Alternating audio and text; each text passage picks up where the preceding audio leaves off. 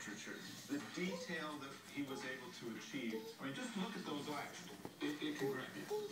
Yeah, I mean, you can literally see every pore, every detail of his face. I love that this thing is signed by the photographer. That can bump the price way up.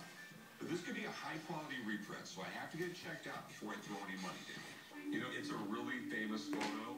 It's 80 of 99. There was a lot of photographers out there. I don't know if Halsey ever did it, but they would put out a limited edition, make a slightly bigger size, put out a limited edition, a slightly different size, and it really waters down the value. We'll get this thing figured out. Okay, I have no thoughts of anything but authenticity.